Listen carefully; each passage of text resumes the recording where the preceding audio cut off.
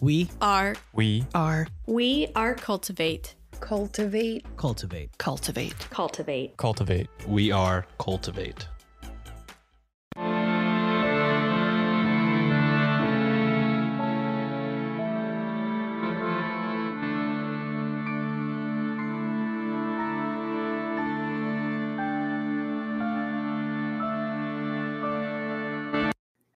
Hello and welcome to Ye Olde Crime, where we discuss the funny, strange, and obscure crimes of yesteryear. I'm your host, Lindsay Valenti, and with me is my sister and co-host, Maddie Stengel. Hello. Hi. If my voice sounds different this week, it is because I have entered my smelly cat era and am dealing with the effects of a sinus infection, which I have to get at least twice a year. It's like, at this point, become a thing. Yeah, summer sickness is a thing. Anyway, enough about me and my fun nasal issues. Let's talk about stuff. This week, we will be discussing the Children of Llullaillaco. Ooh. And I'm going to do my best to pronounce all these things, but everybody knows how bad I am at the rest, so give me some grace, please. Information was pulled from the following sources: a 2023 Smithsonian Magazine article by Sarah Kuta, 2021 All That's Interesting article by Bernadette Giacomazzo, 2016 Internet Archaeology 42 article by Andrew Wilson, 2016 Penn Museum Expedition Magazine article by Johan Reinhard, 2015 Biomed Research International article by Maria Constanza Cerruti, 2013 Archaeology Magazine article by Andrew S. Wilson, 2013 BBC News article by Rebecca Morelle, 2013 Live Science article by Joseph Castro, 2013 National Geographic article by Brian Handwerk, 2013 Nature World News article by Isabel Alface, 2013 NBC News article by John Roach, 2013 Science Magazine article, 2013 USA Today article by Melody Brumble, 2012 Global Press Journal article by Yvonne Genot-Lanes, one of those, 2007 Metro UK article, 1999 Washington Post article by Kathy Sawyer, Smithsonian Institution National Museum of Natural History Global Volcanism Program article, and Wikipedia. Dang. You were thorough this week. I was thorough. And thank you to Carrie Ann for her research assistance and for looking up all of the source materials for me so I can just dive in and read stuff and start writing. So, nice. It is appreciated. Thank you, Carrie Ann. And links to all of these articles will be included in the show notes. We wouldn't be here without support from listeners like you. If you're interested in supporting us financially, you can leave a one-time or monthly donation over on Buy Me a Coffee or our Venmo page. Links are in the show notes. And we make a point of reaching out to send you a thank you note and stickers to show our appreciation. Want to show your support in a more concrete way? Pick up some Ye Olde Crime merch over at our TeePublic shop. We shout out whenever there is a sale each month, and we work to make sure we're creating new designs and changing it up whenever possible. And hey, thanks for listening. Nicknamed Juanita, La Doncella, Inca Ice Maiden, and Lady of Ampato, the Llullaillaco maiden and two other small children were discovered on March 16, 1999, high in the Andes Mountains in present-day Peru, atop a 20,000-foot volcano bearing the same name. Oh. Llullaillaco, which is located on the border of Chile and Argentina, is a stratovolcano, which means it's built up from alternating layers of lava and ash, and is the world's highest historically active volcano, with its last eruption taking place in 1877. Okay. So not too terribly long ago. No. It sits at an elevation of 6,739 meters, or 22,110 feet. Dang. The teenage Inca girl is believed to be a victim of ritualistic sacrifice, over 500 years ago in the Ampato volcano northwest of Arequipa. Archaeologists believe that she was sacrificed as part of the Inca ritual of Capacocha. According to Aaron Blackmore from National Geographic, quote, Capacocha mostly involved the sacrifice of children and animals who were offered to the gods in response to natural disasters, to consolidate state power in far-flung provinces of the Inca Empire, or simply to please the deities, end quote.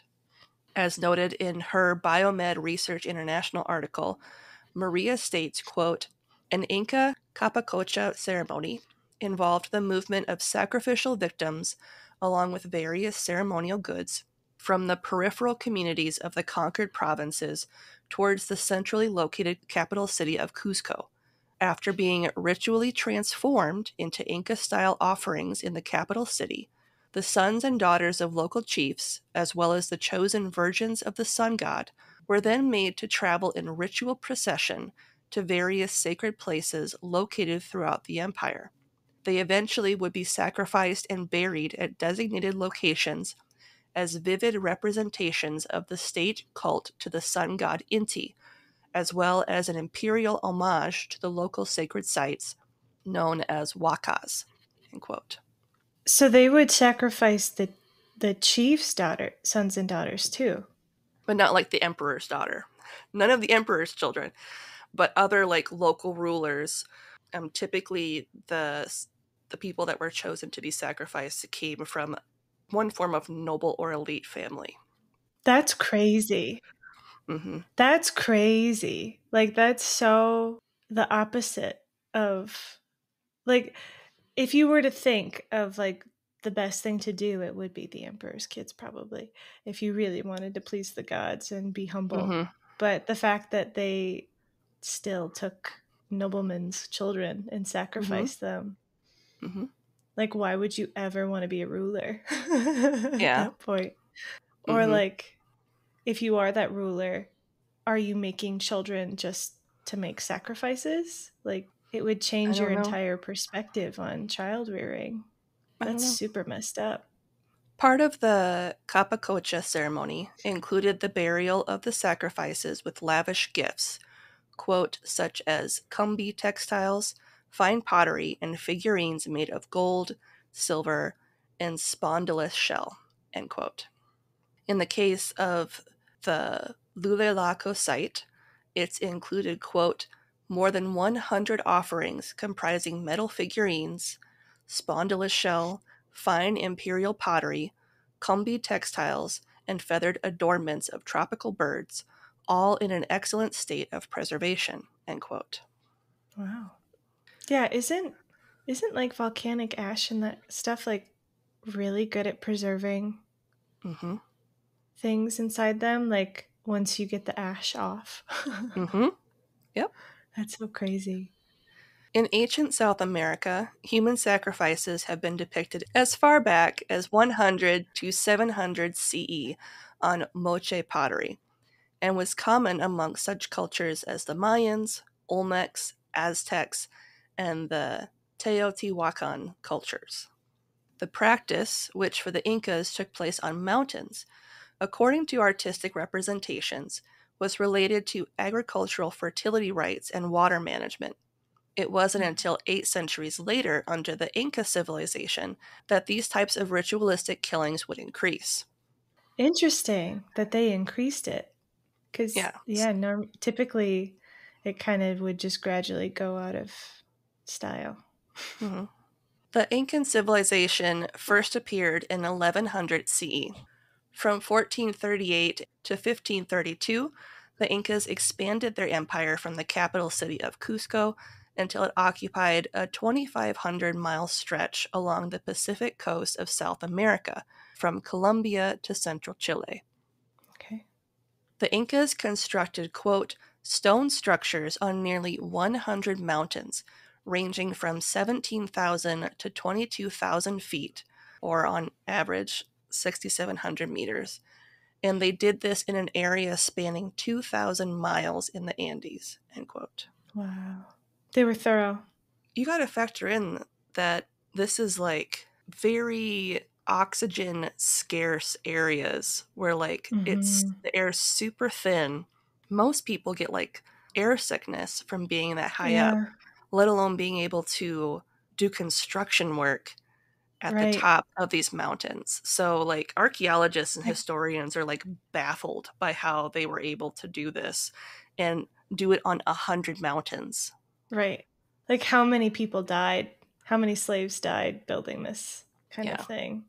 But you also have to think too, for them being in that area, they also might have just genetically been better equipped to withstand that kind of environment too. That's true. Like they've had generations and generations of people living in that environment. Your bodies over time eventually start making micro changes to adapt better. That's true. The maiden isn't the only Inca sacrifice to be discovered in the Andes. Researchers have found the remains of over a dozen people on the summits of Quejar, Aconcagua, Ampato, El Plomo, Chani, Misti, and Chusha summits. Human sacrifices were done to celebrate life events of the emperor. These include when a new Inca ruler is crowned, which could include up to 200 children being sacrificed. Oh my God. Or when the emperor is gifted with the birth of a son. So 200 children would die because one child was born. Cool. Well, I like that. They didn't say how many were sacrificed when the son was born, but yeah, like it seems like a weird thing to do. Let's celebrate one birth with the death of several others. Yeah. Other events could be as common as returning victorious from battle, during which any war prisoners captured would be sacrificed to the sun god Inti as thanks for a successful campaign. I mean, that makes the most sense. Out of all the sacrifices, sacrificing enemies after a battle, yeah. Most civilizations would probably do that in general. And it wasn't just life events that involved human sacrifice. Death events were just as important. The Incas would practice necropompa, or the ritualistic killing of wives and servants when an emperor has passed on, so he has them waiting for him in the afterlife. Kind of like Sati from last week, but only without the burning. But, like, how painful or awful was the ritualistic killing too, you know? Oh, well, we'll go into it, what the different options were. Historians noted that when the Inca emperor Huayna Capac passed away, 1,000 people were sacrificed, although that number could be over 4,000. Why? Like, oh, the emperor needs a village in the afterlife? No, he doesn't. No, he does not. Well, and many that were sacrificed volunteered to do so to be able to serve their ruler in the afterlife. No, you don't need to be a part of that afterlife village. He's cool. He can just chill out and wait for you guys. He can wait for you. He can boss around a couple spirits in the meantime. Sacrifices were also made following natural disasters, such as earthquakes, epidemics, droughts, and volcanic eruptions. The belief was that these disasters were the result of improperly performed sacred rituals, and only the offering of a human life could reset the imbalance. I feel so awful for the first time that happened successfully that caused this chain of events to just never stop. So it was like, this natural disaster happened because we need to atone for our sins, or we need to atone for something that we did. So now we need to make this sacrifice in order to, like, bring the scales back to balance. And that could just be anything, too, you know? Because, of course, weather changes would link up to, like, when you are planting crops and when you're harvesting, because that's when pressures change, and it's pretty typical. So I can't imagine how many, like, impromptu sacrifices they would have too, depending on droughts and the Bloody Farmer's Almanac. When a sacred place was constructed, human sacrifices would be used to consecrate it, such as when the Temple of the Sun was built in Cusco. Prior to its construction, several children that had been sent by local rulers were buried alive in the sanctuary. And Oh a my 10-year-old God. girl was sacrificed and buried on a summit near her village to ensure an irrigation canal that was being built would be completed without issue. That's so awful. Like those, if you were to do like a live burial, it should have been an adult at the very least. Like somebody who would really understand the gravity of what is happening. Like burying children alive is horrific. I think that's the worst thing I've heard that thus far. Because those kids have Well, no idea. and we will later on explain why it's children and a little bit more about what is involved in the live burials so that they just kind of go along with it. So we'll get there. It's not great. So the 3 children we'll be discussing today, of which the maiden was one, were found in 1999, as I mentioned, by Johann Reinhard at an elevation of 6,715 meters, or just 24 meters from the summit of this volcano, and Wow. included a boy and a girl who were both around 4 to 5 years old. And it's believed that the young boy and girl, who have been dubbed Llullaillaco Boy and Lightning Girl, were possibly the maiden's attendants. So they were Okay. supposed to, like, assist her in the afterlife. The Egyptians did this a lot too, didn't they? Yep. I bet you the Europeans did it too at some point. Like the Vikings and stuff like that. Oh, yeah, the Vikings did it. Yeah, for sure. Johann is a veteran mountain explorer, and in addition to the Llullaillaco children, he's discovered 16 other Inca mummies. The expedition in which the children were found was sponsored by the National Geographic Society. And people like you. Thanks for buying all those magazines. And the 14-person team spent a month searching a lower peak before they started following a trail of quote-unquote fill dirt that was a clear indication of human activity. So, like, you know, when you walk on, like, sand and things, like, shift, Yeah. it's like that. It's, like, clearly different. And there's no animals at the summit, so it wouldn't have been... I can't imagine the people on that team, like you were talking about breathing and stuff, that would have been really difficult for them because they're not native to that. And spending a month, like a month and a half, that would be really, really hard on your body. Speaking of that, the team had to deal with difficult conditions, such as strong winds and temps that plummeted as low as 40 degrees Celsius below zero. That's also the same as 40 degrees below zero in Fahrenheit. And we've experienced that before in Minnesota, so yeah, I know how cold that is. Holy smokes. The discovery of a small llama figurine carved out of a rare seashell was the clue they were looking for, that they were close to the site. Oh my God, how excited. I probably would have cried at the sight of a seashell at that point. Yeah. I know. The children would be found in a small chamber located 1.5 meters under the summit. So the site is buried. Interesting. The community that the children belonged to would have likely viewed the maiden's selection as a sacrifice to be a great honor. Oh, I bet. And after analyzing the ash that was found near her mummified remains, archaeologists hypothesized that she was sacrificed following a volcanic eruption. Okay, so she was one of the environmental, please stop, please make it stop. She and the young boy and girl would have been selected for their beauty and perfection. Both girls were dressed in fitted tunics, sporting several long braids in their hair. The boy was buried with a large headdress made from white feathers.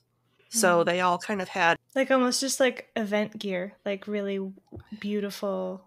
Like it wasn't cornrows, but it was like small braids like that. Like very thin, small braids all over their hair. That's cool. Mm-hmm. When she was found, the maiden's colorful alpaca wool robes, dark hair, teeth, and fingernails were all well preserved. All 3 children are considered some of the best preserved mummies in the world. Quote, with blood still visible in their hearts, and their lungs are still inflated, end quote. That's insane. It makes sense if you think about the environment that they're buried in, Mm-hmm. like it would kind of be the perfect, kind of like pseudo freezer almost, Mm-hmm. kind of, just Yep. by the way it's buried and its location. Mm-hmm. And that's where we preserve bodies. So it all makes sense. According to forensic and archaeological expert Andrew Wilson from the University of Bradford, UK, in regards to the maiden, quote, "She looks almost as if she's just fallen asleep," end quote. Yeah. I was wondering if they just drugged the heck out of them and they did fall asleep and it was negative 40 degrees that killed them swiftly. Because if they're just wearing a tunic, Mm-hmm. like they're not covering them up, your body would go into shock pretty quick, I would think. Just Well, you naturally. don't need a cloak in the afterlife. No, you don't. Especially with the sun god. Johann noted, quote, "Several conditions contribute to the excellent preservation of the bodies. Most important is the continuous below freezing temperatures found at the high altitudes of Andean peaks. Scientists have noted that some humidity is necessary for the preservation of the body. The total absence of moisture causes shrinkage and organic materials become brittle due to water loss.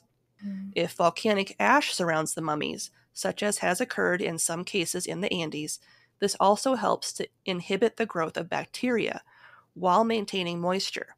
And the rapid burial and freezing of the soil can result in a vapor barrier being created, further impeding decomposition.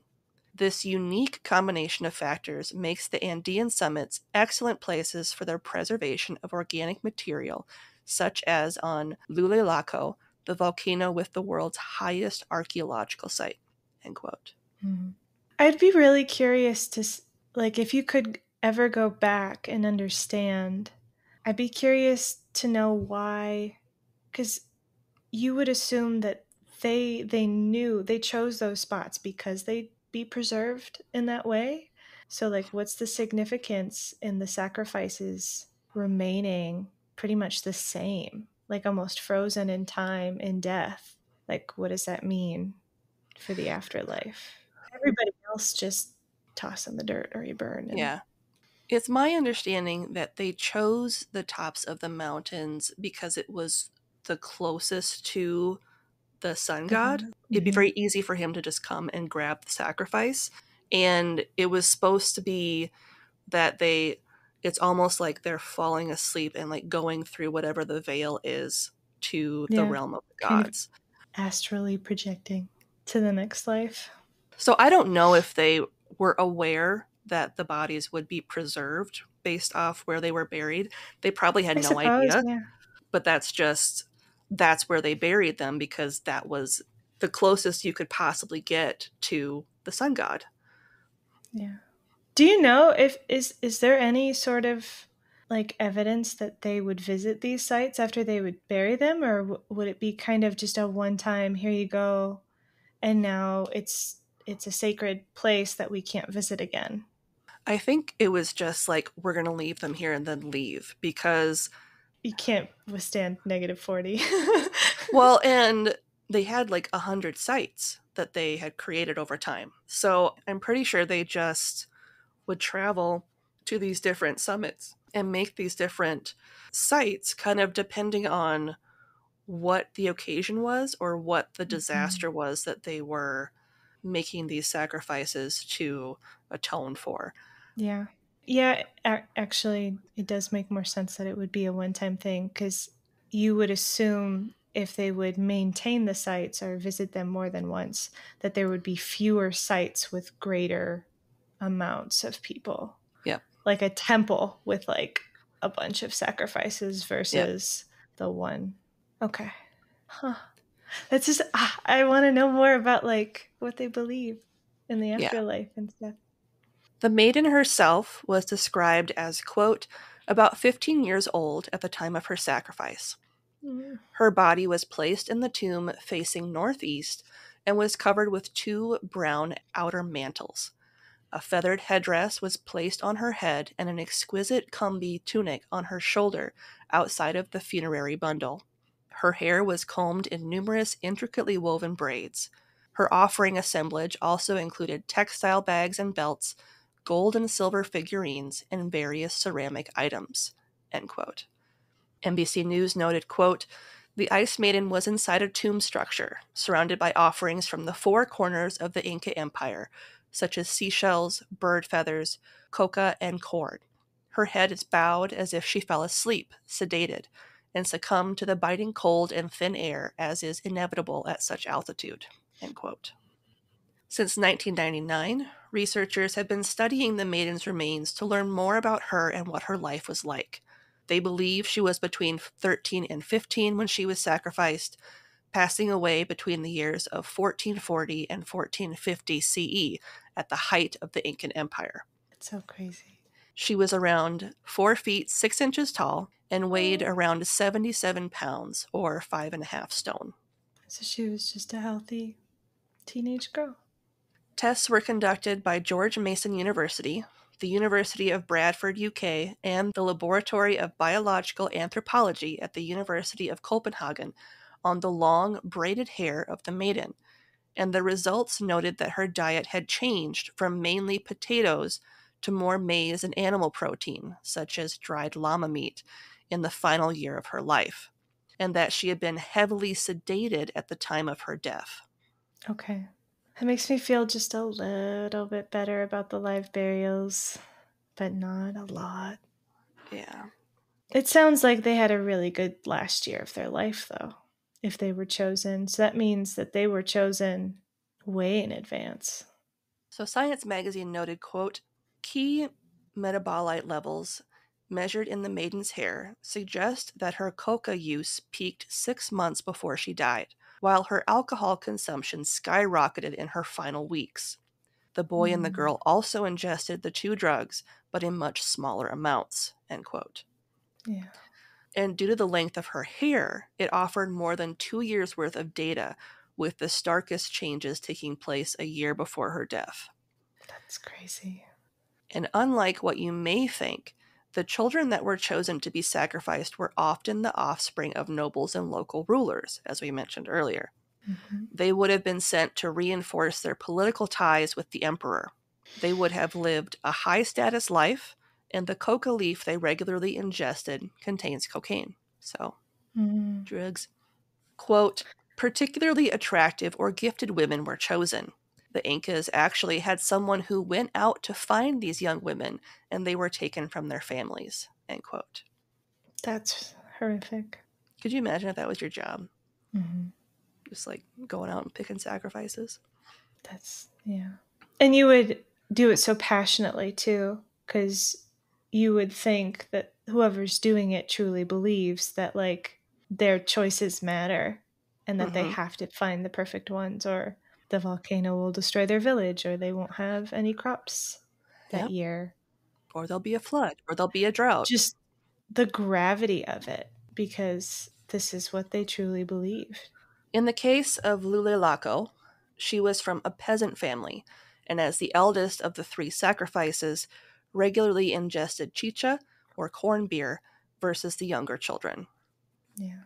Both substances, so the coca leaves and the chicha, were reserved primarily for the elite of Inca society, but it's believed that the alcohol, the chicha, had been used as a sort of sedative to impair the maidens and the other children's shivering reflex, which would have hastened their deaths via exposure. Radiological scans of the maiden revealed that she still had coca leaves in her mouth when she died. So she kind of had it like, you know how people put almost like a chew? Yeah, like she had it in her cheek. Wow.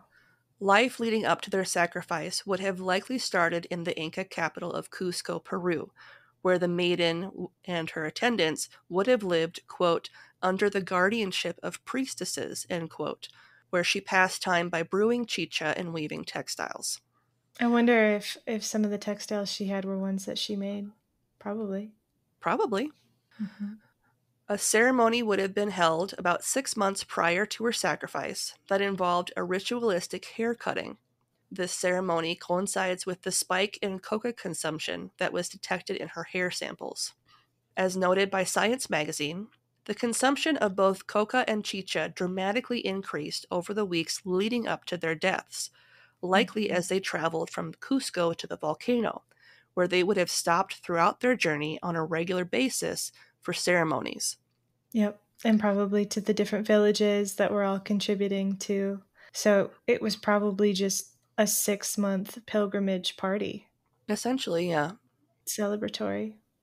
Their pilgrimage, which would see them joined by Inca priests, would have involved them walking for several months until finally reaching the Llullaillaco volcano. The journey would have been 1,388 kilometers, or 862 miles. And you got to think too, there must have been a point with these three that they would have had to assist them at some point getting up the mountain, because they're being drugged heavily, like with increased amounts the closer they get. So like climbing up a mountain Yep. while on cocaine and being drunk would be Yeah. so difficult. So you would have Yep. to think that they would have some sort of method to help them get up there. Researchers are divided on the maiden's alcohol consumption during this time. It is possible that as she started drinking the corn beer over the course of the months leading up to her death, she had just developed a taste for it and either enjoyed drinking it, had a drinking problem, or just found the effects of drinking it soothing. It's hard to say. Yeah. Well, and honestly, all of them are valid too. If you spent the last 6 months of your life knowing that this was going to happen and living like the best possible life potentially like you've ever had, and you're just finally experiencing life and you don't want it to stop yet. So you would be petrified of your impending death, and I would want to be numb a little bit, because at 15 you know what's happening. Dr. Emma Brown from the University of Bradford noted, quote, "In the case of the maiden, there is no sign of violence. She is incredibly well looked after. She has a good layer of fat. She has beautifully groomed hair and beautiful clothes," end quote. Researchers believe that the Inca rulers wanted the sacrifice to be known throughout the empire, which was expanding further to the south at the time of the maiden's death. The Llullaillaco volcano itself is located in the southern section of the empire, so they would have traveled the length of the empire to get there. Wow. And that would have been a big deal too, because it would have been the first time these villages would have experienced that kind of event, the newly conquered. What a way to get introduced to your new leaders. Look at these 3 pretty kids that we're about to sacrifice. Drink, be merry. Mm-hmm. According to a paper by Maria Constanza Cerruti, in regards to the little boy and girl, quote, "The Llullaillaco boy, who was," she says 7 years old, but we don't, was wearing a red tunic, leather moccasins, fur anklets, a silver bracelet, and a sling wrapped around his head, with his forehead adorned with white feathers. 2 figurines were found, one representing a man and the other a llama, which had been placed on the ground close to the body. An aribalo, or an Inca ceramic vessel, that had contained chicha, or the Andean corn beverage, was recovered in the fill of the tomb, as well as a spondylus seashell. The body of a 6-year-old female had apparently been hit by lightning after she had been buried in the tomb. She was wearing a sleeveless dress and a shawl, both kept in place with metal pins, moccasins on her feet, and a metal plaque on her forehead. Textile and ceramic items, as well as metal figurines, were placed around her body on the bottom of the tomb, end quote. Did it hit her, the metal part on her skull? Mm-hmm. Oh my God. There's a reason she's called Lightning Girl. Yeah. They really created quite the conduit with all the metal pieces carefully placed around her. The Washington Post noted the following of the site. Quote, "The site harbored an unusually rich collection of undisturbed Incan treasures laid out presumably to appease the mountain gods. The trove included about 3 dozen gold, silver, and shell statues, half of them clothed, as well as bundles of ornate textiles, moccasins, and pottery, some still containing food.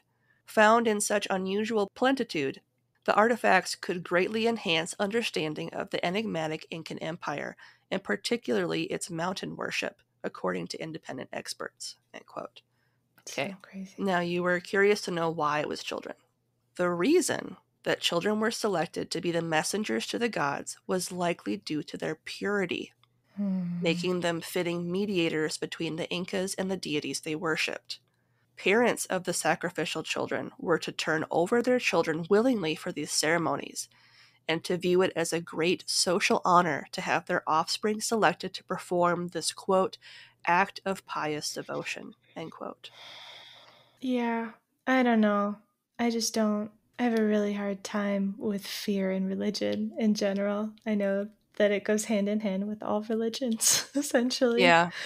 There is an element of fear in everything, but Well, and the way we have grown, that is not part of our culture.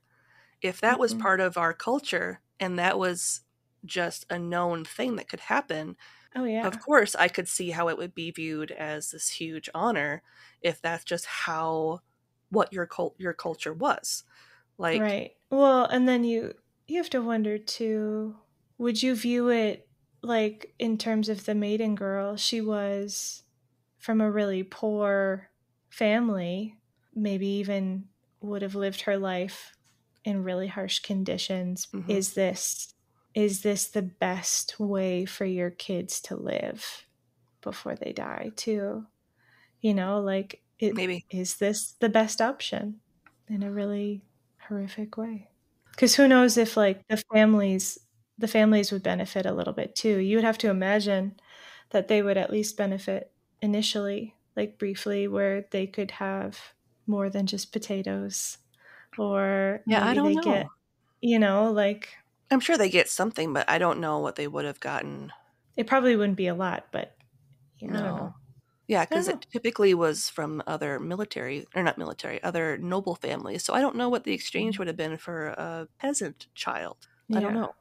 According to ethno-historical sources, boys that were chosen tended to be between the ages of 4 and 10, whereas girls would be taken from their homes prior to hitting puberty, before being raised in special houses under the care of religious women, who would teach them how to weave and brew corned beer.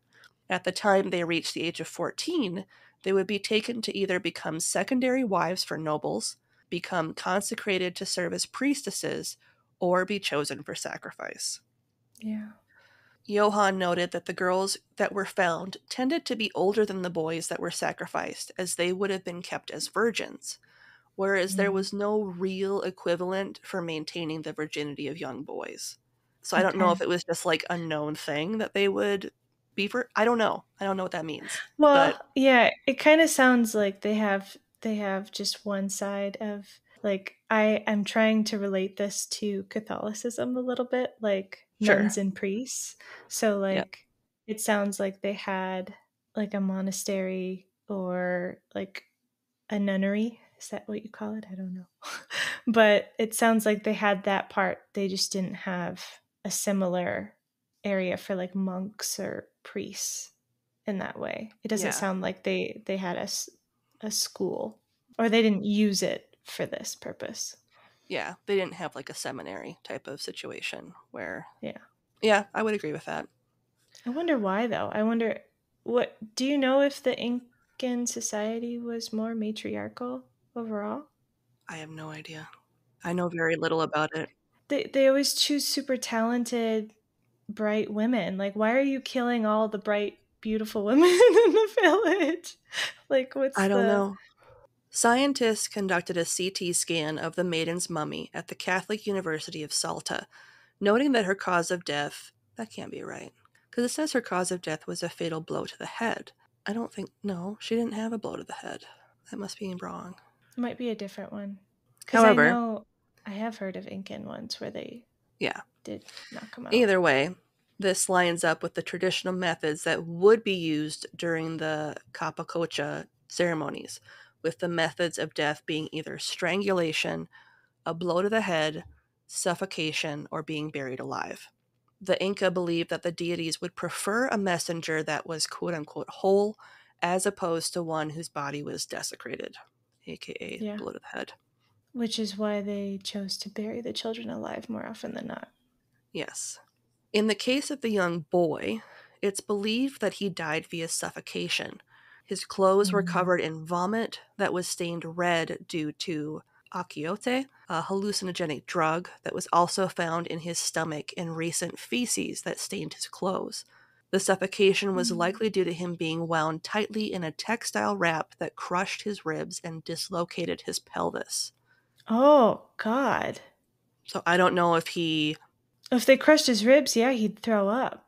Like, that would have been a natural bodily consequence to being yeah. crushed. Yeah. Well, he also had like diarrhea all over his clothes too. Yeah. He sounds like he had a really miserable death. CT scans of the maiden unveiled that she had developed a sinus and chest infection prior to their climb to the summit of the shrine. That makes sense, given the temperatures and conditions.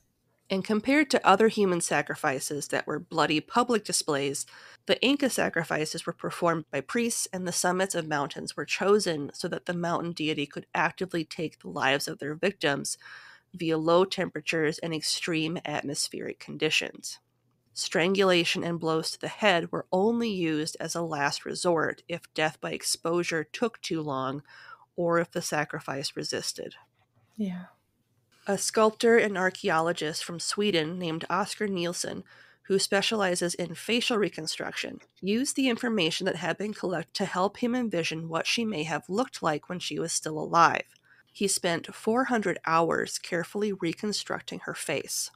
Upon the unveiling of her reconstructed bust, archaeologist Johan Reinhard, who had been part of the team that discovered her in 1999, stated, quote, "Seeing her face like when she was alive is a different experience because it seems so real," end quote. Today, all three of the Children of Llullaillaco are housed in Salta, Argentina, in the Museum of High Altitude, and have been on display there since 2007. On June 20th, 2001, Argentina's National Commission of Museums, Monuments, and Historic Places formally recognized them as National Historic Property of Argentina. That makes sense. The fact that they are on display has caused a bit of controversy amongst the local indigenous communities, who wish to have their remains returned to them so they can honor them with a proper burial. I was honestly wondering and a little shocked that they were able to remove them. You know, like, I know that when they find these sites, they do typically take it for analysis and stuff, but when it comes to like this sacred burial, Mm-hmm. like, I I would have a problem removing it because that's what they believe. Not only this, but the exhibition of corpses has also caused a bit of a stir given its polarizing views. The scientific community also had concerns that the bodies will deteriorate under the constant exposure to artificial lighting. Yeah. I mean, they were in perfect condition where they were Mm-hmm. for 500 years, yeah. yeah. Regilio Quanuco, I apologize because I know I said that wrong, who as of 2021 was the leader of the Indigenous Association of Argentina, or ERA, noted that indigenous cultures in the area forbid the exhumation. He maintains that displaying them in the museum makes them appear, quote, as if in a circus, end quote. I can respect that. Very much so. Because, I mean, again, not to hate on National Geographic and Johan, but it's another European group messing with indigenous people on their own land and taking things. It's hard. Like, you want to learn, and you want to know more, and you want to experience history in that way, but at the same time, there is something to be said about respecting a culture and listening to the indigenous people and respecting them. You can negotiate and take things and work with them, and it kind of sounds like they were never really listened to, whether that was something the National Geographic was aware of or took care of or not, or ignored. I mean, you have this problem everywhere. Yeah. With historical sites. And it'd be different if they took their remains to, like, study them Like, I Mhm. understand the studying Yeah. of, like, because you want to learn, you want to know. Mhm. And they have learned a ton A lot. about the Incan society as a result of doing these tests on these Yeah. mummies. But at the same time, it's like, if you've exhausted all of your research, put them back. Yes. Like, Do the right thing. it Because, was a I sacred mean, site. Like, it's something where, like, you can recreate it. Like, mhm. you can Yes. create. Well, the bust. The Yeah. bust. You've already done recreations of things, and you Mhm. know you have the resources, you know you have the money, you know you have the tools. Mhm. Like, if the indigenous people are asking you to return what's theirs, you should return what's theirs. And like, Yeah. because even even if we don't believe in sun gods, the indigenous people still might. And Yeah. like, you're not respecting anything at that point. Yeah. Like, to me, you're the problem the second they ask you not to. Well, and it's like, they were discovered in 1999. We are now 20 years, over 20 years past that.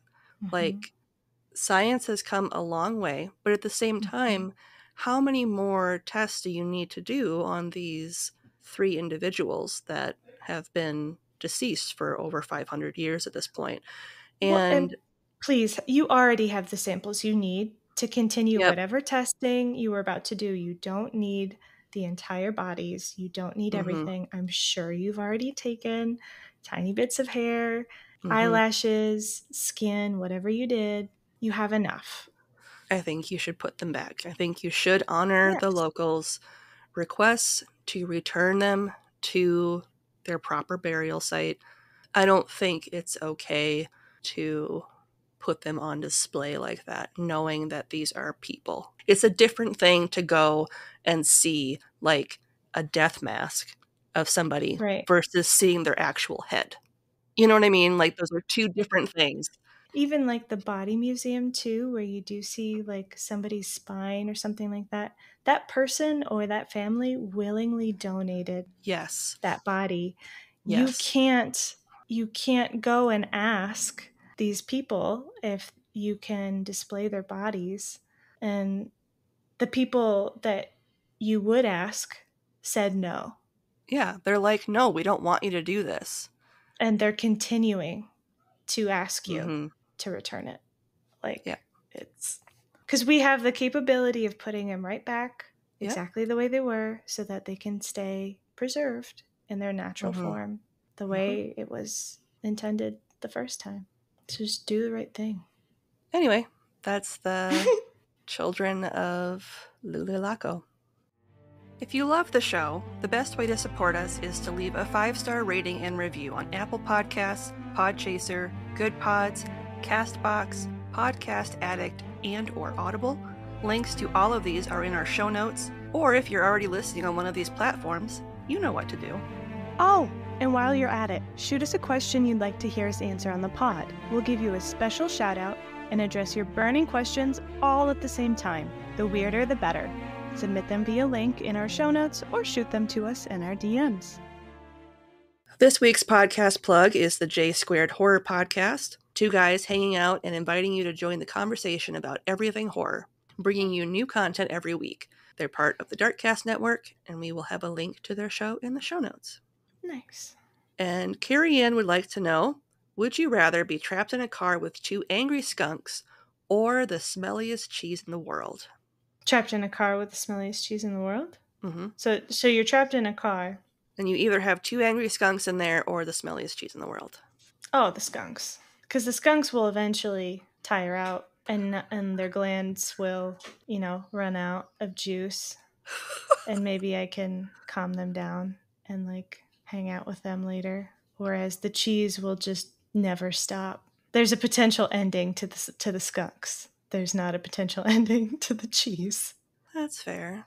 And I feel like there's probably better versions, better cleaners that can get a skunk smell, a pheromone smell out better than a super stinky baked in cheese smell. See, and I was thinking the opposite. I was thinking, what if the skunk juice is like all over like saturated in the upholstery of your vehicle. Like you'd have to. Well, then you shouldn't have gotten upholstery in the first place. You should have gotten leather. Peasant. Get out of here with that. Get out of here, loser. Well, considering I have fabric in my car, I don't have leather. I'm gonna go with cheese because we have fabric too, actually. God, you're such a dick, peasant. I know, peasant. Yeah, I don't have leather. I would go with cheese. Leather Leather's not in my budget.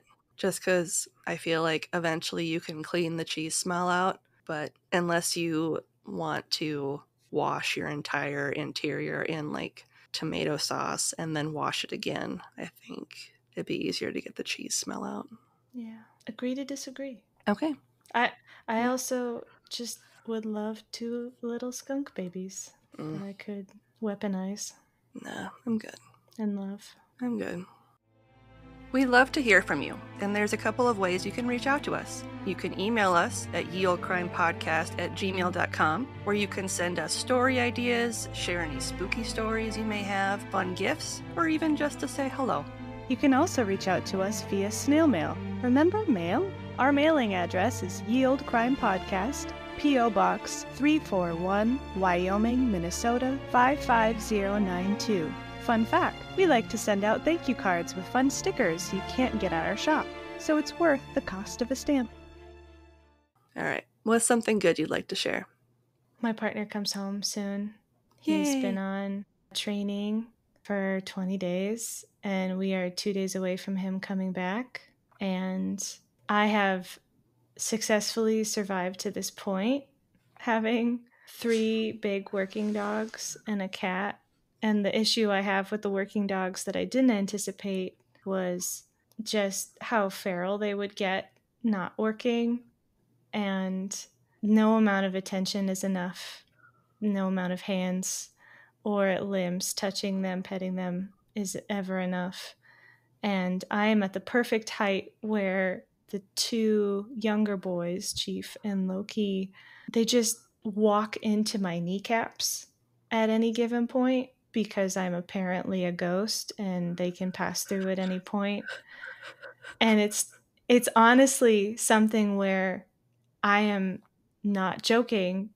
I want to get like shin guards to wear around the house, or like some sort of steel plated socks so I can protect myself from them, because I got like a really awful rope burn on my foot from Chief last minute pivoting when I was trying to undo the line for when they go outside.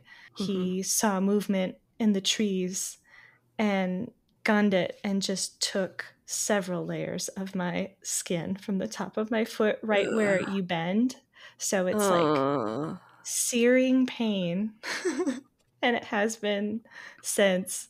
So they did that, and then they kept taking out my knees, and I was like, I'm not going to have my legs by the time he comes home. I'm just going to be a torso that can, swing around at this point.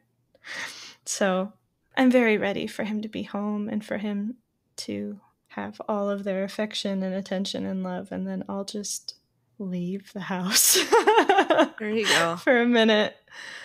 So I'm very happy they've been good boys. They've done a good job, but I need help in the house. It's a long time to be trapped inside with the dogs. 20 days. How about you? What's something good? I've been staying consistent with my yoga practice. Mm-hmm. I am down 8 pounds since I started on July 1st. Because that also means you probably definitely have like inches and like just general body changes, not just the way. I bet you're gaining muscle. Thomas bought this like digital tape measure that syncs up with my smart scale. Oh, nice. So I can measure like my arms and my neck and all that fun stuff. My legs. And it was interesting when he measured my shins, because my shin on my right leg, which is the one that I had the foot surgery on, is a little bit smaller than my left one. And he's like, it makes sense given the muscle atrophy that you had. And he's like, but you'll get that up in no time. And I said, yeah, I know. But after trying to do yoga pretty much like every day, I have decided that I'm going to start taking Thursdays and Sundays off, just because Thursdays, they don't have any classes that I'm comfortable taking in the evenings. And I feel like Sundays, I need one day on the weekend where I can be yoga free. Yeah, I have 2 rest days. Mine was originally supposed to be Wednesday, but I usually end up doing Thursday, I think, as my rest day too, because I can go 3 days, and then Thursday, like, yeah, I need a break, and then I take Sunday off as well. Yeah. So I think I'll do that. I have like a stepper thing that I can use on Thursdays if I want to still be active and just not be doing yoga. But I figure it's good to have some days off so I don't get burnout. Yeah. All right, shall we? Yeah. Want to be social with us? You can see pics from this week's episode, bonus content, and funny memes on X at Ye Olde Crime Pod, or on Facebook, Instagram, Threads, TikTok, and YouTube at Ye Olde Crime Podcast. Speaking of YouTube, we have a special playlist just for our Can You Crack the Cramp Word segments with our guest podcasters to see who can correctly guess the meaning of some obscure Victorian slang terms. If that's your thing, check it out. And on that note, as always, I'm Lindsay. And I'm Madison. And we'll see you next time with another tale As old as crime.